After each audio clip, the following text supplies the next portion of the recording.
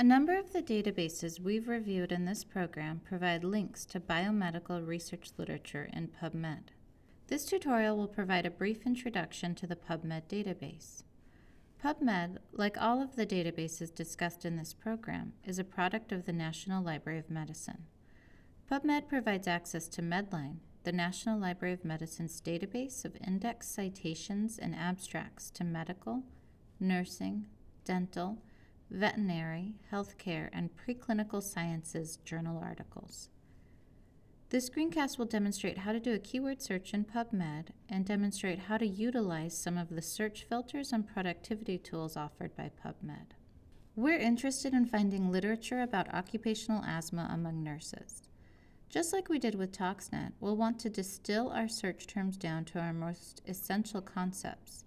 So let's enter occupational asthma, nurses, into the search field and click Search. This brings up a search results page.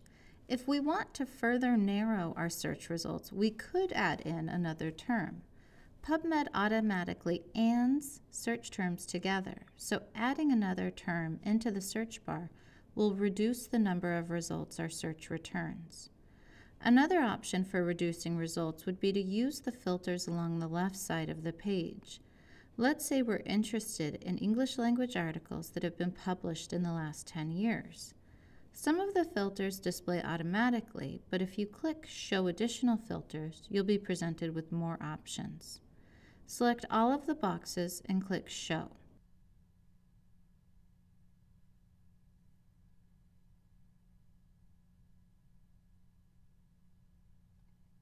Now all of these filters are displayed on the left side.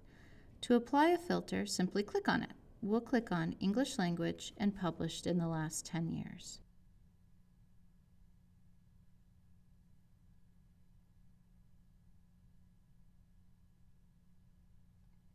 We've now substantially reduced the number of results. The results screen displays the article's title, the author's names, publication information, and the PubMed ID number. We'll talk more about the PubMed ID number in a moment. When you find a citation you'd like to save, you can click the box next to it and then click Send To and select Clipboard. The clipboard is a temporary storage place for citations.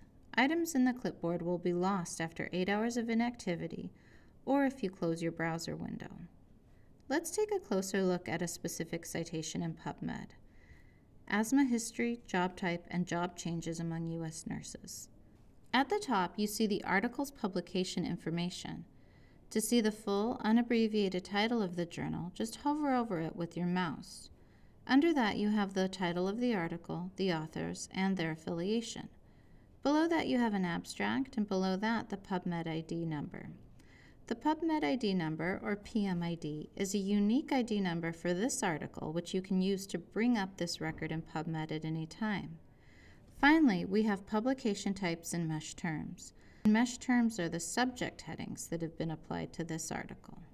On the right side of the screen, you'll see Similar Articles. The Similar Articles tool is a great way to find related citations. Just above Similar Articles are icons that assist you in accessing the full text of the article. PubMed is what's called a bibliographic database, which means it only contains information about the articles, not the articles themselves. Some articles in PubMed are available for free. Look for the free article note in your results screen.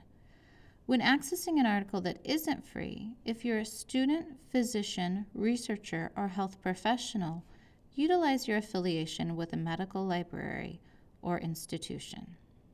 If you're a member of the general public, not affiliated with a medical library or institution, try finding free copies, check with your local library, or go directly to the publisher to purchase a copy.